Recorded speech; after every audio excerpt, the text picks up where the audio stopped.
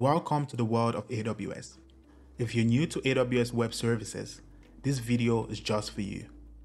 Get ready to embark on an exciting journey where we're going to explore the fundamental AWS services and build a social media architecture as well. Let's dive in. Today, about 40% of cloud-hosted services rely on AWS to host their applications. AWS operates a vast global infrastructure of data centers to ensure high availability and low latency for all of their services. It spans regions, availability zones, and edge locations worldwide. Regions represent geographical areas with multiple availability zones, while availability zones are isolated data centers within a region. Edge locations bring content closer to the end users for improved performance. To make this easier to comprehend, let's use a real-life example. Let's imagine that Netflix has a global infrastructure that spans regions, availability zones, and edge locations worldwide. Regions will be a large geographical area such as North America, Europe, or Asia. Each region will consist of multiple availability zones. For instance, in North America, there might be an availability zone in the city of New York, Los Angeles, and Chicago. These availability zones are isolated data centers within the region. Now, let's say a user in New York wants to stream a movie on Netflix. Instead of accessing the content from a distant location, Netflix brings that content closer to the user utilizing edge locations. An edge location could be a data center or a caching service that is strategically placed in or near New York City. By having edge locations, Netflix can stage or store popular movies or TV shows closer to the end users, reducing the latency and improving performance. So, when the user in New York City requests to stream a movie, Netflix can deliver it quickly from the nearby edge location instead of retrieving it from a remote data center. This results in faster streaming speed, lower buffering time, and overall, a better user experience. Now, let's take a closer look at AWS services. Some services are globally available, while others are region-specific. For example, Amazon S3, a scalable storage service, is globally available, ensuring data durability and accessibility wherever you are. On the other hand, Amazon RDS, a managed data service, is limited to specific regions to optimize performance and compliance. To access AWS services, you will need an AWS account for sure. Within an account, you can create multiple users and manage their access using identity and access management. Each user can have different levels of permission and access to specific services as well. This helps maintain security and control over all of your resources. This is particularly useful in a scenario where multiple individuals or a team needs access to the AWS resources. By creating separate users, you can manage the access and permissions more effectively, while also implementing the principle of least privilege.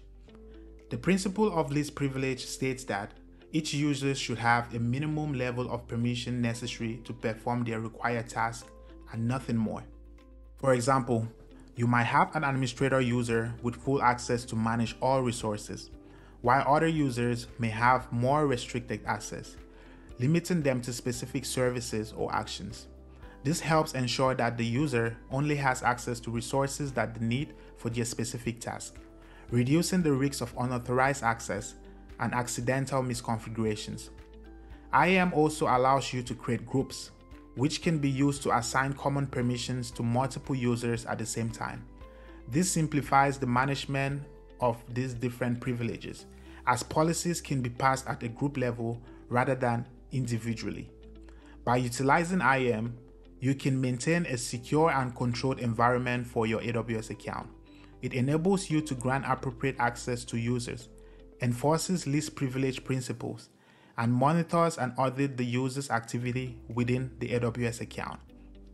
Today, AWS provides a wide range of services to cater to everybody's need. Because AWS has more than 199 services currently, we're going to explore a few of them in different categories. Starting with the data services.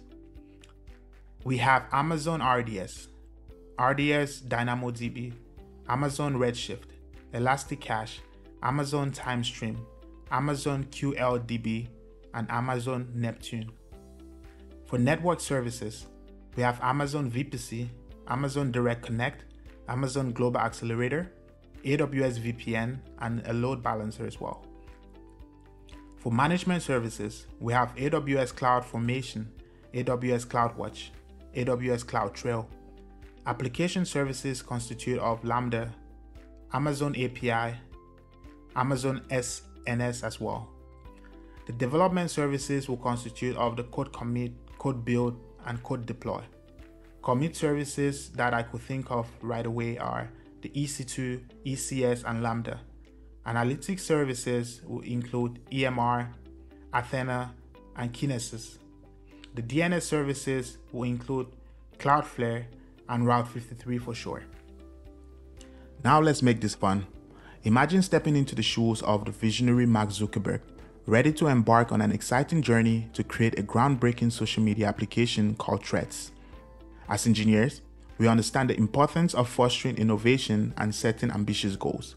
In this scenario, let's imagine that we're starting from scratch with a small on-prem architecture, catering just to 100 users. Join us as we bring Mark's vision to life. In the bustling confines of our vibrant office, a passionate team of developers gathered to discuss the architecture needed to power Threads. With a shared vision of transforming communication, we set out to design an exceptional social media platform. To achieve this, we need to identify the necessary components and AWS services that will lay the foundation for Threads. Let's explore the key components required to build our on-premise application. We thought about a few services that will be needed for this on-prem architecture. The first thing needed will be on-prem servers. We will deploy our servers on site to host the application's core infrastructure, including the web server and the application server. Then we need a database server as well. A dedicated server that will store the user's profiles, posts, and other essential data using the database management system like MySQL or PostgreSQL. For security, we will need a networking infrastructure. As on-prem networking setups constitute of routers, switches, firewalls to ensure a secure and reliable communication between the users and application, we're going to implement this in our networking infrastructure as well. And then we need a load balancer to distribute the incoming users' requests across multiple servers and ensure optimal performance. We'll incorporate our own on-prem load balancing solution. Finally, we need a content delivery network. Implementing an on-prem CDN will help improve content delivery speed and reduce latency by catching static assets closer to the end user. Obviously, a lot more will be needed to make this architecture secure and user-friendly. However, for the purpose of this example, we're going to stick with these 5 services. But now, imagine the team working so hard to realize this dream, and on a glorious day, Thread gains an immense level of popularity. Its user base skyrockets beyond our expectation. Our humble on-premise infrastructure can no longer handle the tremendous influx of users. It's time to transition to the cloud, where scalability and flexibility reigns supreme. With cloud hosting, Thread can seamlessly accommodate the growing demand, ensuring a seamless user experience, enabling us to focus on innovation of new features. We can scale both horizontally and vertically as need be, and we can properly manage the influx traffic while making sure that customers almost never face any performance issue. Let's explore the AWS services we will leverage if we have to move to the cloud. For this plan to be successful, we need the following AWS services: a VPC, subnets, security groups, a database, a cache, CloudFront, CloudWatch, and all the other services you see on your screen right now. To give you a better breakdown of these services, Route 53 is going to serve as the DNS service to manage the domain name of the application, providing reliable routing of users' requests to the application resources. Then, we're going to need a few EC2 instances. The Elastic Compute Cloud instances will host both the front end and back end of our application. The front end web servers will serve as the user interface, while the app servers will handle the business logic and processing. Then, the security groups will help control the traffic getting in and out of these servers. We'll also need a load balancer. Load balancers are essential in modern compute environments today, as it distributes the incoming traffic across multiple servers or instances. It will distribute the incoming traffic across the multiple EC2 instances that we have, ensuring high availability and efficient utilization of our resources. We're then going to need a database, and for the start, we're going to go with an RDS database, since it has automated backup, automated software patching, automated scaling, and allows us to easily manage our database availability, durability, and performance. Amazon RDS, this managed relational database service, will store and manage the user data, ensuring high availability, automated backup, and efficient storage. As the user base grows, DynamoDB will come to play. We're going to use this non-SQL database to utilize the scalability and handling high traffic loads once our database or our user base grows. For low latency, we're also going to implement the Dask. This specific cache is designed specially for the DynamoDB AWS service. We're going to put this service in between the application and the database. This cache engine will enhance database performance by caching frequently accessed data, reducing latency and improving response time as well. For a less costly way of storing some of this data, we're also going to have to implement an S3 bucket. It will securely store the user's generated media content and also photos and videos at a highly scalable and durable way. Users' videos and photos will be uploaded directly to the S3 bucket.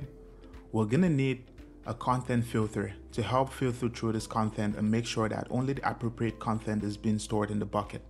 And for this, we'll use Amazon Recognito. Amazon Recognito will filter images for nudity and violence, for example. This will help to enforce content restriction and ensure that only the allowed content type is uploaded to the S3 bucket, maintaining the integrity of the platform. To be able to cater to all users, we're also going to have to implement a clickstream analysis service. And for this, we can use Amazon Kinesis. The clickstream analysis tool will enable and make sure that the behavior of the users are being tracked, aiding in delivering personalized content and optimizing the user's engagement.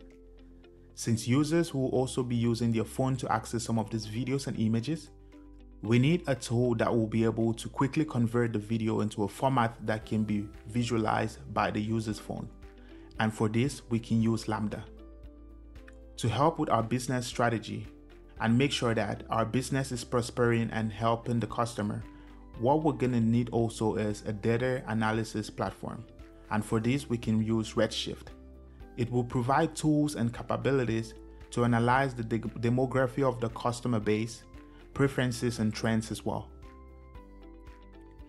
Let's then add CloudFront to our infrastructure. CloudFront then will help as the content delivery network. This will help in caching the most accessed data closer to the end user, then reducing latency and enhancing the user experience. Also, let's add an SNS notification service, as well as an SMS push mobile notification service. This service will enable the delivery of real-time notification to users via SMS, enhancing user engagement and interaction. I believe we also need an email service. It will facilitate sending transactional emails, notifications, and communication within the users efficiently and reliably. To easily monitor our infrastructure and make sure that no attacks are being made, we can use a service, for example, like, let's say, CloudWatch. Apart from that, we also need an Amazon API gateway. It will act as the front door for the application, enabling secure and efficient access to the back-end services via APIs, allowing also a seamless integration with external systems and services. Let's then dive into see how IAM, AWS DevOps Pipeline, CloudFormation, and AWS Secret can be utilized to set up the infrastructure for Threads social media application.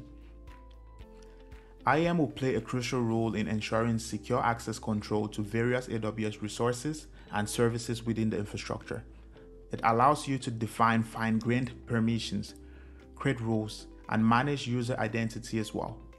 IAM will be used to grant appropriate access privileges to developers, administrators, and other stakeholders based on their roles and responsibilities. The AWS DevOps pipeline will enable the automation of software release process, facilitating continuous integration and deployment of the Threads application. It will provide a streamlined workflow for building, testing, and deploying code changes across the different environments. By defining stages and actions within the pipeline, you can automate the deployment process while maintaining high quality and minimizing errors as well. CloudFormation, on the other hand, is an infrastructure as a code service that allows you to define and manage the infrastructure for your application using a JSON or YAML template. With CloudFormation, you can create a reducible and version-controlled representation of your infrastructure. AWS Secret Manager will then help to simplify and manage secrets such as the API key, database credentials, and other sensitive information required by the Thread application. It provides a centralized and secure repository for storing secrets, eliminating the need of hard-coding or manually managing secrets within your code base. Threads can securely access the secrets at runtime, ensuring a robust and secure environment. With our social media application hosted on the cloud, we've unlocked an unparalleled scalability and flexibility for our application. As Thread continues to grow, AWS Services seamlessly adapt to meet the increasing demand of our expanding user base. We can easily scale resources up and down, ensuring optimal performance and cost efficiency. Congratulations! You've witnessed the evolution of Threads, from a small on-premise service to a thriving social media application hosted in the cloud. By harnessing the power of AWS Services, we've created a platform that can scale with the ever-growing needs of our users. Remember, innovation knows no boundary, and with the cloud as our ally, we can take it to even higher heights. Success, success, and success. Do not forget to like and subscribe, and if you want to watch our other videos, please click here to continue. Thank you. You have a nice day. Bye-bye.